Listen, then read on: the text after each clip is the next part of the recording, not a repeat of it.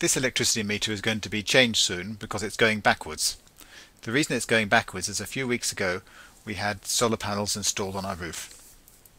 The installation involved putting up scaffolding on one day, then the team to install the panels came the next. It took only a day to install them, and a couple of days later the system was commissioned and the scaffolding taken down.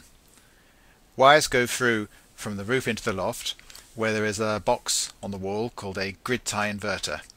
The purpose of this is to turn the electricity from the direct current that's supplied by the panels into alternating current and feed it directly into the national grid. A conduit comes down the side of the house and the wires then go into the electricity cupboard under the stairs, where there is a new switch and meter to measure the electricity generated by the panels. The complete installation is very neat. There are no moving parts and it's unobtrusive, as you can see, on top of the house, and it's generating electricity even now in December at a rate of about a quarter of what we use.